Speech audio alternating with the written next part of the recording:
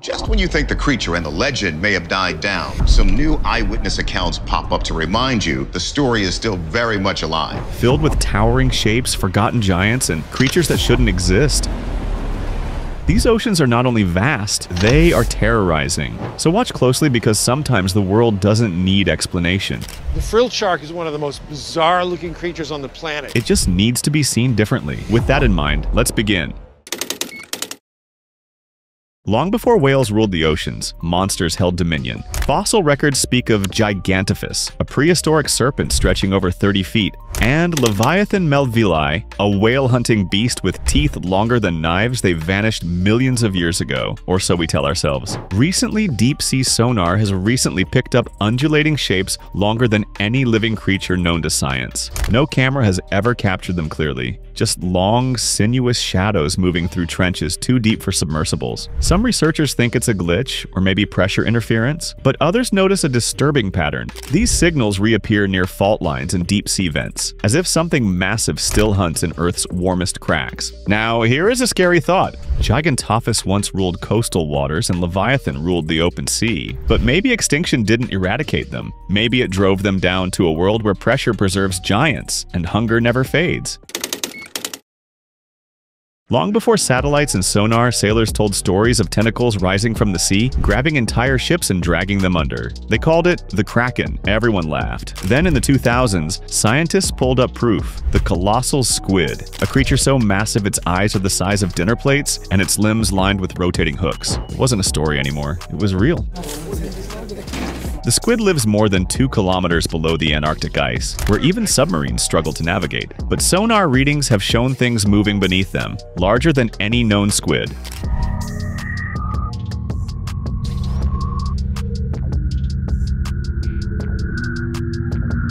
Some moving fast enough to chase sperm whales, leaving scars on their skin like looping rings. If the colossal squid is a predator, then what hunts it?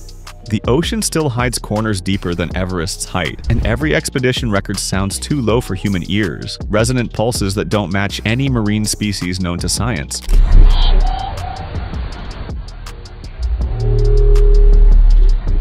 Maybe the Kraken was never a myth. Maybe it was just the first warning. Because if evolution built monsters like these to survive the dark, then the next thing down there wasn't built to survive. It was built to rule. Back in the 90s, the Navy's headphones picked up something that's still baffling the experts. They recorded a signal ringing out at 52 hertz.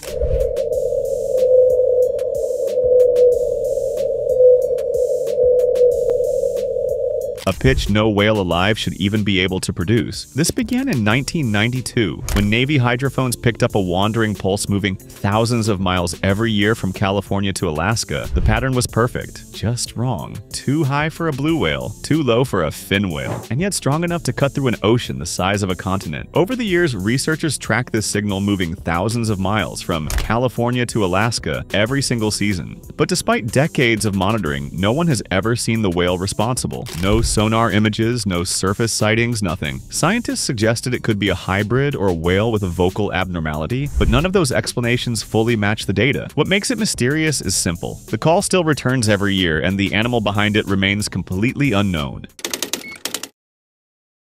In the depths of the ocean, being small isn't just a matter of power, it's how you stay alive. In the dark and intense pressure down there, the way things evolve becomes completely different. It's called deep-sea gigantism, where creatures grow freakishly large in places where life shouldn't even exist. The deeper it gets, the slower everything moves. Low temperatures, crushing pressure, scarce food. Every calorie matters, so nature compensates by scaling up.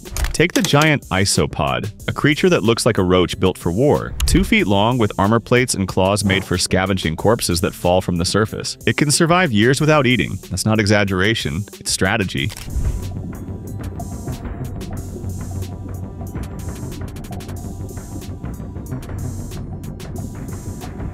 Then there's the Japanese spider crab. stretching almost 13 feet from claw to claw. Its legs move like ancient machinery, slow but unstoppable. And if you think that nature has been kind to them by giving them huge bodies, you're wrong. Bigger bodies mean slower metabolisms, and slower metabolisms mean longer survival in a world where dinner might fall once every few months. Every creature is a lesson in patience and persistence. But evolution doesn't stop at scavengers. If survival can turn a crustacean into a monster, what happens when the same law applies to predators? And that's where it starts getting dangerous. In late 2022, the NOAA research ship Okeanos Explorer spotted something that stopped the crew in their tracks. Deep on an unnamed seamount northeast of Hawaii at 3,300 meters, a massive octopus appeared on the ROV camera. This wasn't any ordinary deep-sea squid. Its arms stretched over 26 feet, almost twice the size of any living octopus ever recorded. One arm casually draped over a rock the size of a car. The slow, deliberate movements made it feel ancient, unstoppable. At first, the team thought it was a fluke, but follow-up dives in 2023 revealed another individual of the same enormous size. Genetic testing confirmed it was the same species as previously known tiny juveniles, meaning deep sea simply lets them keep growing to unimaginable lengths. You're now entering the world of living fossils, predators that time forgot, sharks that have been gliding through black water for over 80 million years, unchanged because nothing ever forced them to adapt. The frilled shark, with its rows of needle-like teeth and serpentine body, moves more like a snake than a fish. It doesn't chase, it waits. Then, in a single pulse, it strikes, swallowing prey whole. Scientists call it primitive, but maybe it's just perfectly efficient. The frilled shark is one of the most bizarre-looking creatures on the planet. It really does look like an alien. It's possible some of the myths and legends of sea serpents came from the frilled shark. And then comes the six-gill shark, a creature that can reach over 20 feet long, cruising the twilight zone of the ocean like a silent submarine. Its lineage dates back to the age of dinosaurs, surviving extinction events, temperature shifts, even mass die-offs. These sharks didn't just outlive history, they outweighted it. Isolation kept them pure.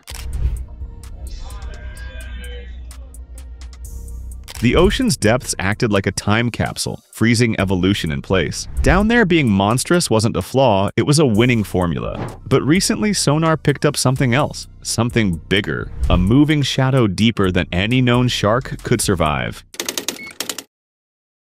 The first confirmed bigfin squid was filmed in 1988 off the coast of Brazil, at a depth of nearly 5,000 meters. But it wasn't until 2000, during an ROV dive in the Gulf of Mexico, that scientists captured the clearest footage. These squids have extremely long, thin arms, sometimes over 20 feet, that hang straight down and bend like elbows. They don't swim like normal squids. Instead, they walk or glide along the seafloor in slow, deliberate movements. NOAA recorded more sightings in 2007 and 2012 near Hawaii and the Atlantic, confirming they live in deep trenches around the world, but they are rarely seen because ROVs can barely operate under that pressure. Even today, fewer than 20 confirmed videos exist. We still don't know how they hunt, how many exist, or why their limbs evolved to such extreme lengths. Now, let's talk about the monster that shouldn't exist. For years, sonar systems in the Pacific have detected something, a shape over 60 feet long, moving against the current, deeper than any whale could survive. Naval logs list it simply as unidentified marine object. Every time it appears, instruments malfunction, submarines lose contact, then silence.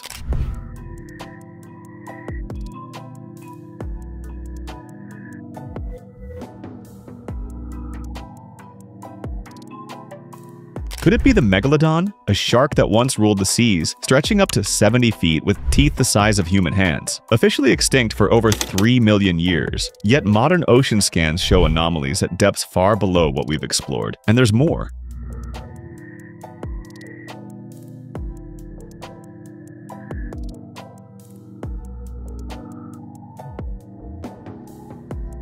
Low-frequency roars recorded off the Mariana Trench, so deep they shake entire sensor grids. The sound profile doesn't match whales or any known creature the Navy classified it under one word, biological. But nothing that size should be alive down there. Nothing known, at least. But it's not always sharks that appear from the depths. Sometimes the signals point to something that shouldn't even move. Now step into the human side of the abyss. Submarines, data logs, and voices that shouldn't exist.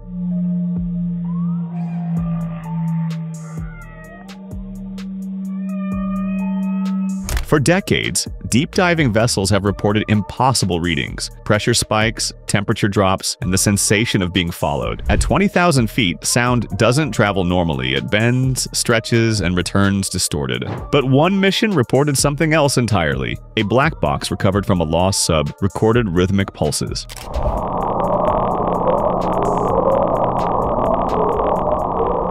This sound wasn't random nor mechanical. It resembled the pattern of a heartbeat. The size of the pulse suggested a creature hundreds of meters long. Every time it neared, the instruments went haywire, like the ocean itself was shutting off. Later, when the data was played back at surface level, technicians heard faint metallic echoes, like something scraping the hull. The sound analysis said it wasn't rock, it was organic. Scientists proposed theories of thermal gradients, pressure waves, even resonance phenomena, but the classified logs say otherwise. The files were sealed under biological contact unknown origin. If that's true, then something is still moving down there. Something vast, something aware, and if it's watching us, maybe we were never meant to find it. Origin below. Some biologists believe deep-sea gigantism might be more than adaptation. It could be inheritance. Genetic remnants of an older ecosystem still whispering through evolution. They're descendants of something that once ruled. Because the ocean isn't just hiding life, it's guarding history. An unbroken bloodline stretching back to the dawn of multicellular existence. The depths didn't kill the giants. They preserved them, changed them, taught them patience. So maybe, just maybe, what lives down there isn't a mistake of evolution. Maybe it's evolution remembering what power used to look like. In this case, we can say that Earth's first masters never really vanished. They just went home, into the dark, where they've been waiting ever since. And that's it for today. If you like this video, make sure you're subscribed to this channel, and don't forget to push that notification bell so you don't miss any future updates. See you soon!